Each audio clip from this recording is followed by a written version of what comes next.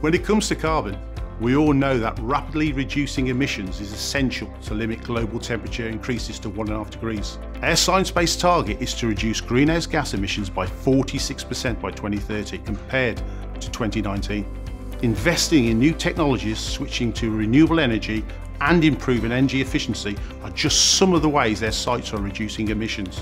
We're also supporting our strategic suppliers to set their own science-based targets to reduce supply chain emissions.